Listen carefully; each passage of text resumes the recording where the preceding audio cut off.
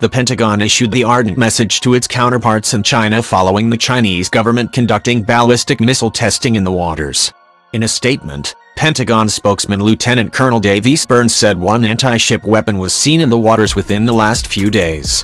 According to News.com, he added, "Of course the Pentagon was aware of the Chinese missile launch from the man-made structures in the South China Sea near the Spratly Islands."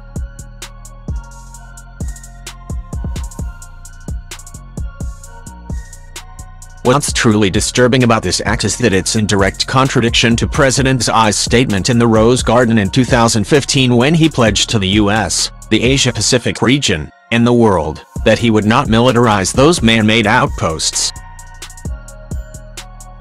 Tensions over the water have been boiling in recent months, with arguments escalating between the US and China. Fears of open conflict over the South China Sea have also been raised.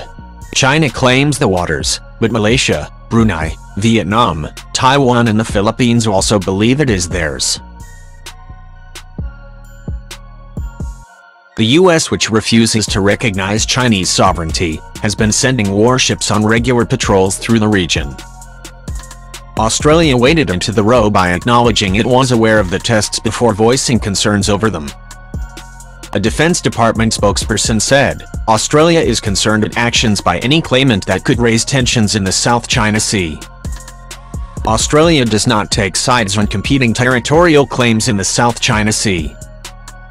However, we do have a substantial interest in the stability of this crucial international waterway and the norms and laws that govern it.